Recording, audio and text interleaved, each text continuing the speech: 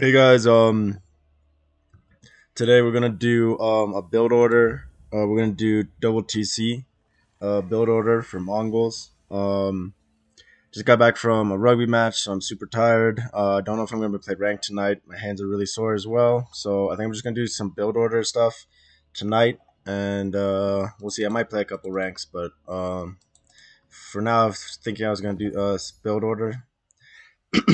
So this is before we start it, I just want to explain it a little bit. This is a build that I like to use against English for sure. It's probably viable against a couple of civs. I think it's probably viable. I mean, it depends a lot in terms of what your opponent is doing because you're basically going no army till about the 7-8 minute mark. That being said, you can transition into hard aggression pretty easily in this. And I guess it's depending also on the map. If you're playing like Hill and Dale or kind of a campy map with choke points and stuff, if you kind of feel like they're gonna boom, or if you're scouting them and it looks like they're gonna boom, I think this build is a pretty good thing. It is pretty APM intensive. Managing the two TCs and your eco and everything at the same time. But yeah. So let's just start it up so you guys can see. Grab my town center. I'm gonna look. My gold is pretty far, but I'm right next to this wood or this stone here, so it's actually a good spot to be is by the stone. Bring this girl over here. Drop our uvu, and we're gonna start collecting this wood that's right next to our gold. And the reason we collect this that's right next to our gold is because we're gonna be collecting gold after this. I usually don't go to scouts. Like on some matchups, I do, but it's not. I don't feel like it's necessary. Pulling my villager from Uvu um, onto food. When these guys finish collecting, I shift click them onto the gur and then onto the gold. We're gonna. We only need 50 wood or stone. Sorry, for uh, get our wheelbarrow. So 1 minute 4, we're tapping that up. So 2:30, we'll be finishing a wheelbarrow. This is gonna synergize really well with our deer stones. One thing too is with this build, when you've got your gold closer kind of to your wood line, it's gonna help with your timing. So once we collect this 200, we're gonna send our villagers over here, and when you are a little bit closer, it does work out a little bit nicer. Um, what I usually find for time wise, you're gonna have about 2.5 minutes, 2:45, 3 minutes max, to finish your scouting and bring your comm back. We've got a decent sheep haul here.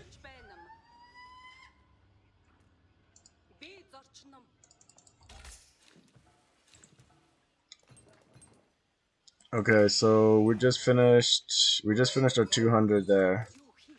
So we're gonna send them over to get one more villager on food. Actually, let's just transition now to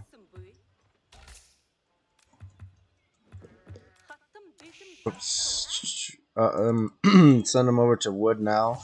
11, 12 on food is usually more than enough to get a good age up time. We're gonna bring a con over now with 11 villagers on food. We're gonna definitely finish up a lot faster.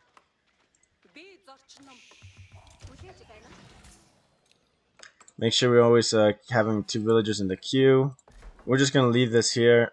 There's a variation of this build with forestry. I've done a lot of tests. Forestry is not really worth it, in my opinion. It is cheaper than the wheelbarrow, but the boost you're getting is less overall. The wheelbarrow is going to affect your economy overall a lot better. And I think a big thing too is that you are you're overall buffing your eco better, but as well you're getting a kind of a synergizing effect with the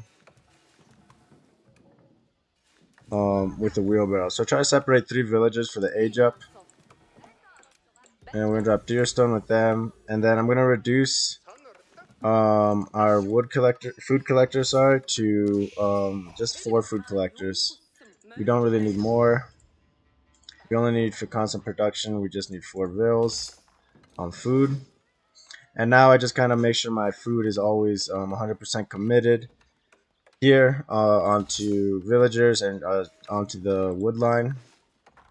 These villagers, when they finish tapping up, so this is kind of, I guess, the big transition point. You guys are going to kind of see in your games, depending on what your opponent is, what he's doing, what he's building. You kind of have to see what he's up to. So, I mean, this is AI, so it's not the same by any means. But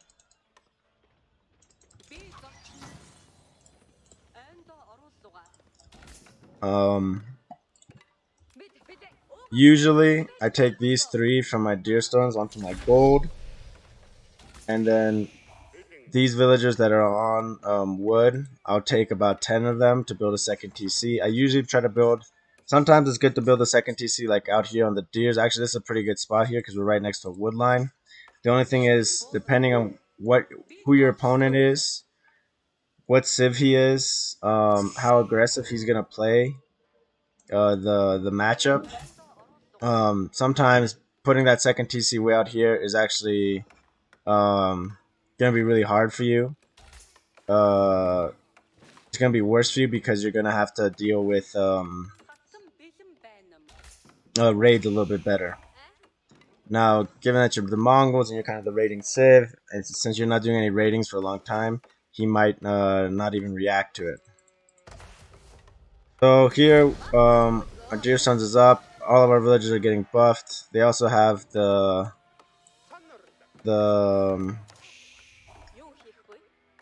buff for wheelbarrow. So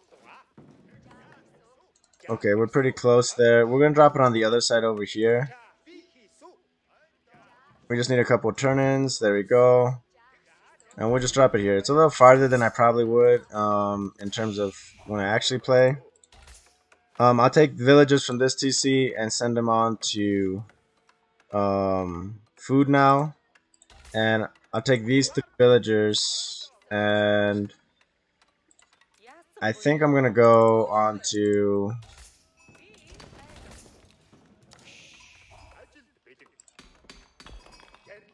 I think we're going to send them on to food. And we might just pull about 4 of you guys onto wood. And I want these new villagers. I really do want them on food or on wood. So we're going to send them here onto wood just for now. And I want these 12 villagers actually to drop off here. I want them to start collecting deer. So from here, a big thing that you guys are gonna see in your games and whatnot is scouting your opponent, seeing what he's doing in terms of military, and so this is kind of a mistake on my part, not having our food production going. So that's another thing when when I transition these guys onto the deer. Make sure that you have enough in the bank to do it, to keep constant villager production. It's better not to just do it immediately, like what I just did. It is important to have food production going at all times. The big advantage you get from the second TC is double villager production. So I kind of messed up there. I could have continued gathering with the sheep here, stored up enough to have double villager production. But since it's just kind of like a thing, it's not the end of the world. So we're gonna build 2 villagers for basically each TC, so it's cranking out units. Once we're up to 15 vills on wood, I think that's more than enough, if not too many, and sometimes I don't even go up to 15. I stay at like 10 or 11. And I'm transitioning to food and um, gold. So here, once I'm starting looking to age up, depending on what the army is doing, I also have a double stables going. That's also a big thing. You gotta make sure you've got your infrastructure going. One big plus with the double stables is the horsemen are very fast in terms of production, so you can be pumping out horsemen really quick. You can have an army to deal with any push fairly quickly with horsemen. Same with barracks or ranges if you go with the foot variations of their units. Infantry, I mean, barracks, you don't have a choice but to go infantry. But yeah, so this is basically the build, and you can see really quickly we can have an army up and going. Um, yeah, we're gonna have 10 horsemen up really fast. So that's the big thing. Make sure your infrastructure stays up while you're doing this type of stuff. Behind this, I get usually villagers start building pastures, infrastructure going behind the the collection that's going. It's good to have your girl out here with a bunch of villagers collecting as well. But you do eventually need to start stabilizing your pastures. And yeah, that's basically it. Yeah, that's just this kind of build that I feel like is pretty strong. You do just have to it does get a little bit intensive in terms of the APM, and then you do have to transition your army pretty good. Another thing is we can basically look to age up pretty quickly. I also said here, like little details like this, um, the the villagers, we got a bunch of villagers on wood right now, and it's not a bad thing, but it's also not ideal.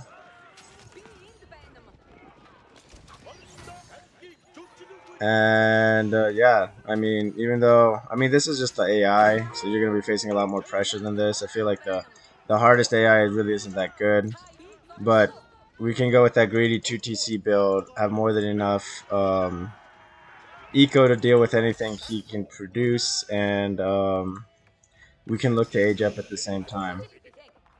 So we'll drop this, and then we can start dropping infrastructure behind this. So there's a lot of things you can start towering.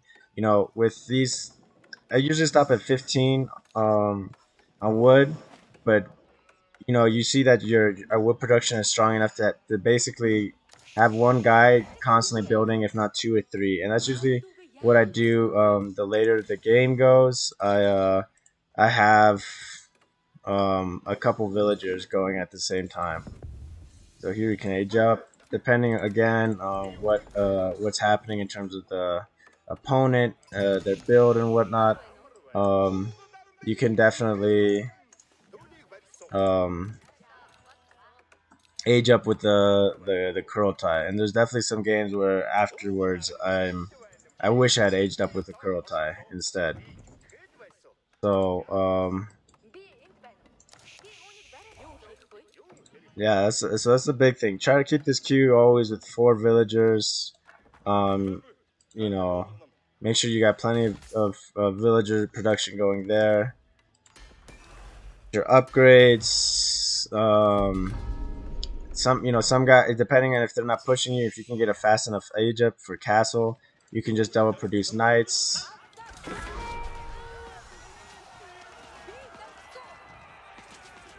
You can lose a con, it's no biggie. And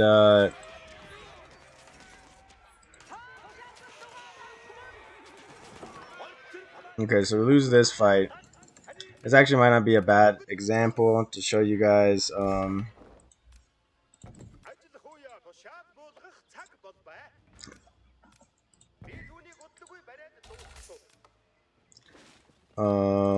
some double night production.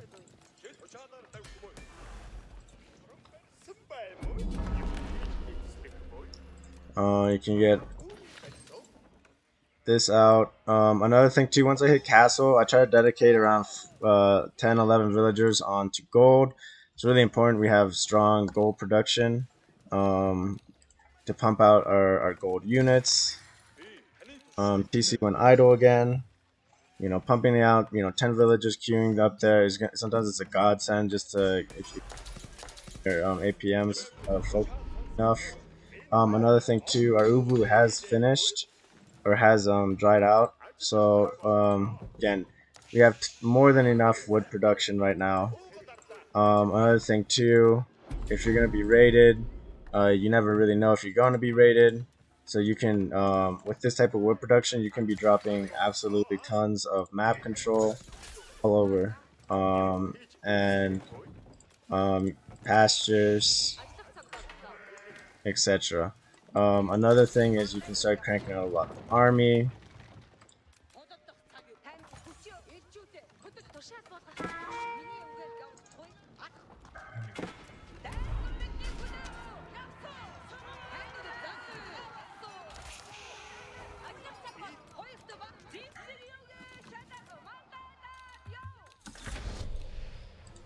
This is up.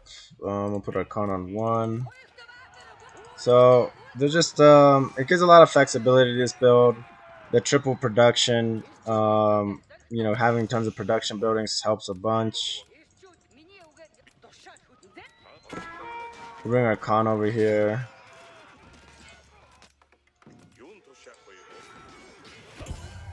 We'll be able to get a defensive arrow up for us. Yeah, so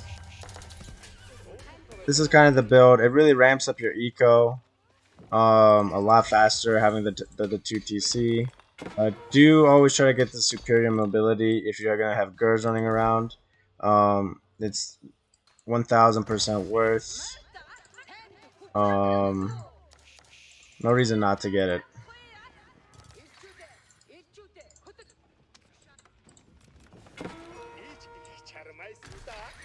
These towers at your base, if you're not getting pushed super heavy and you do have breathing space, I do recommend picking up the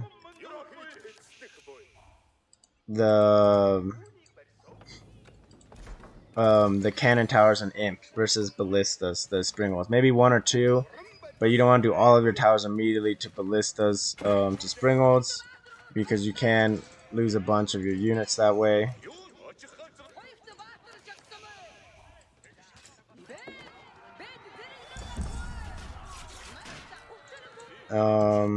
We do have 3 ranges, so we can always transition. So that's kind of the build, guys. It's not always the best option against certain civs. Against Abbasid, you're gonna be outboomed. Against China, you're gonna get outboomed. Against Rus, your aggression is gonna be so late, you're probably gonna be outboomed. So against certain civs, it's definitely not worth. But I feel like against certain civs, like England, I feel like England is a civ that's almost always going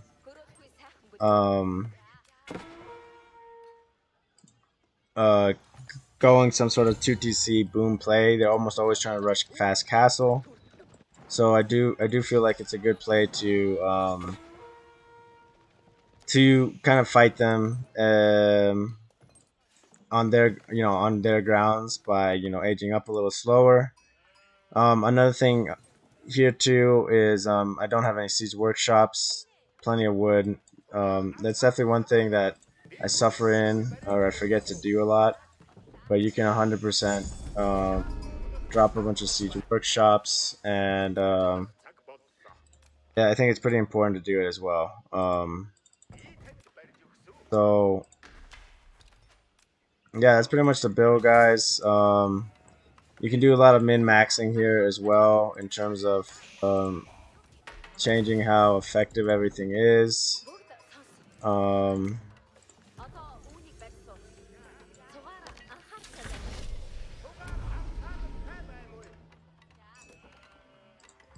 And yeah, just make sure to use your resources pretty efficiently, and should be fine. This build is pretty strong. Maybe not the best build, but again, I think it's really opponent based. So thanks for watching, guys. This is just Mongol Fast double TC with a wheelbarrow, and yeah, just I'll probably do another build order guide for kind of a rush build, and we'll just kind of go from there. Sorry, I'm not gonna play ranked today. I don't think it was super sore from the game stuff. So, thank you again for watching, guys, and we'll catch you on the next one.